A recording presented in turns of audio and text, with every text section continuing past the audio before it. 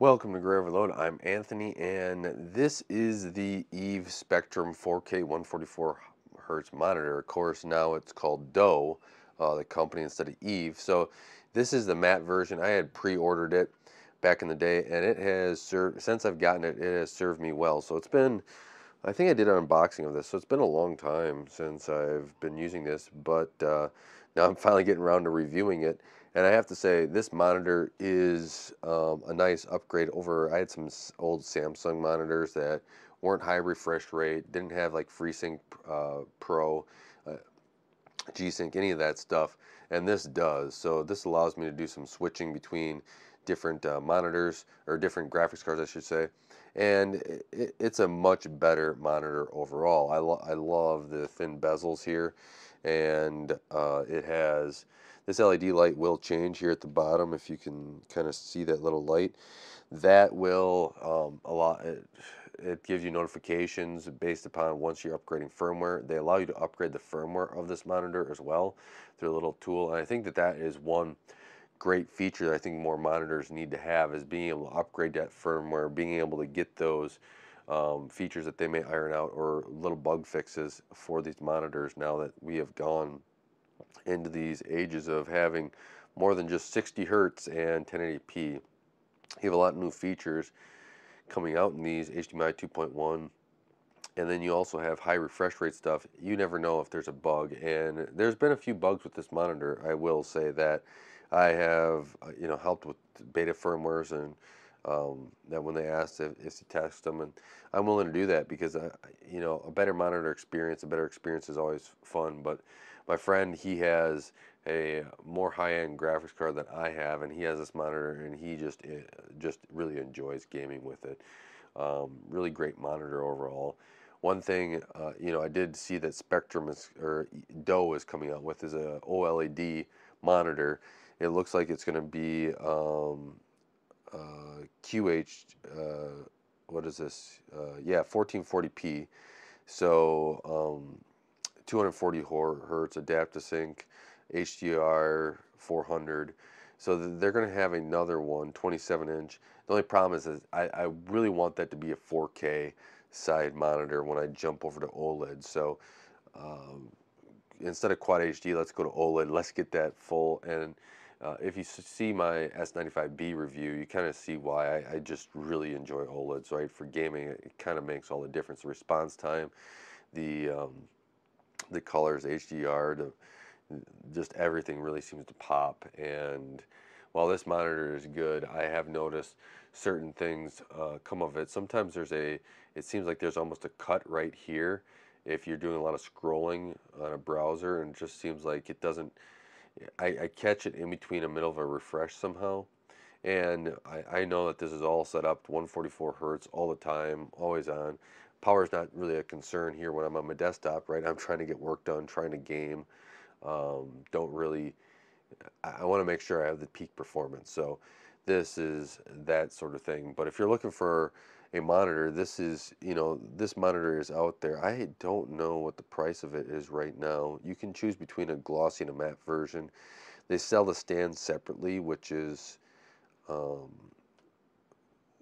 which I'm fine with, right? Because I have it on a monitor arm.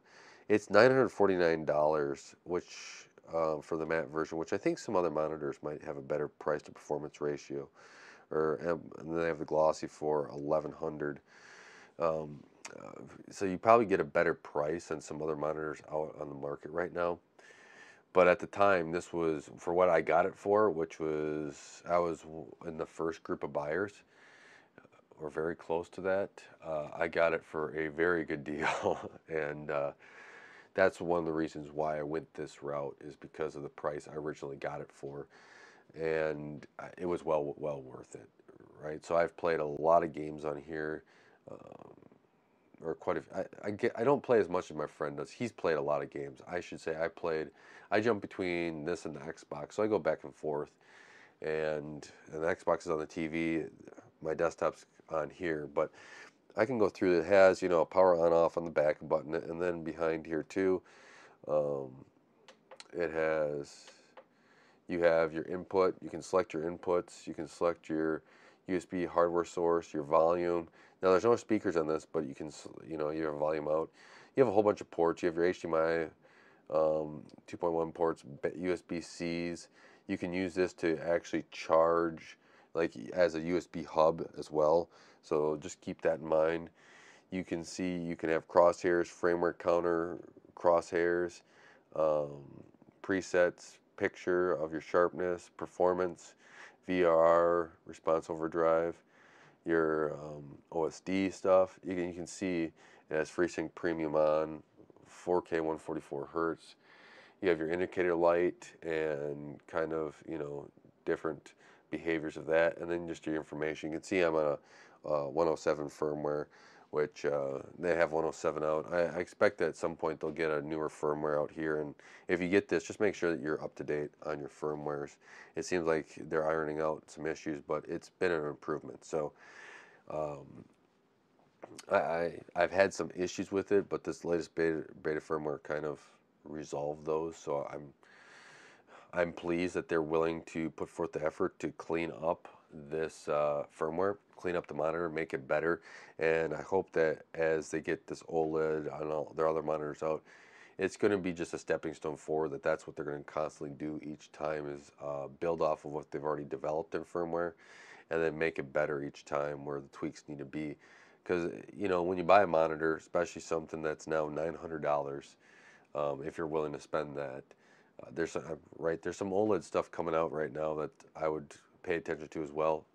Heck, I'd love to be able to look at some of that stuff, be able to use it, especially if they have 4K OLED. That's kind of my if I can get like maybe a 32-inch, 35-inch, someplace in there.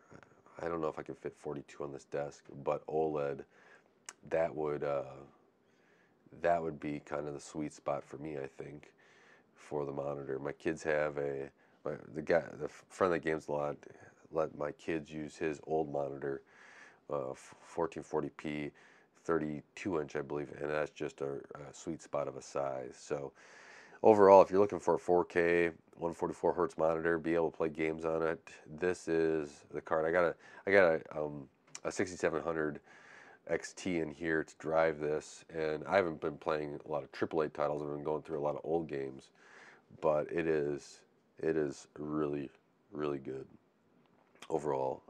I do wish I had the gloss finish. I think that would be a nice little added touch, but I'm not spending the extra 1,000, or I'm not spending the, what is it, 100 and some $150 more just for that. I'm going to stick with this one until I upgrade to OLED at some point, until better technology comes out that wants me to upgrade again. So, you want a monitor that sticks like this. I will say this. If I had the chance, I would upgrade. I have work monitors that sit off to the left here because I do work off this desk for my job, and they're my old Samsung ones, and these are just that much better. Even though they're both 4K, these look sharper, just a much better picture overall. Granted, my Samsung ones are really, what are they, like 5 years old or something? So, you expect technology to uh, move along a little bit faster. But if you have questions with this Doe Spectrum monitor, let me know.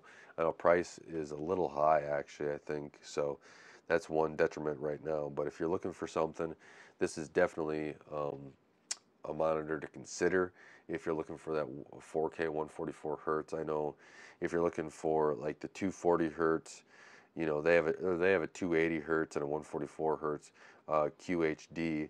If you're looking for something in that, there's a lot of different more choices, and that's not something I play a lot in.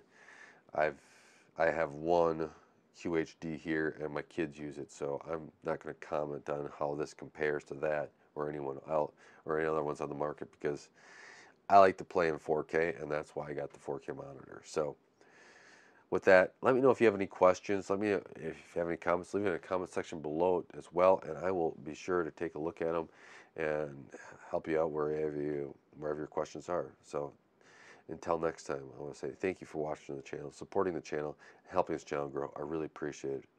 Don't forget, God bless, and don't forget to like, share, and subscribe.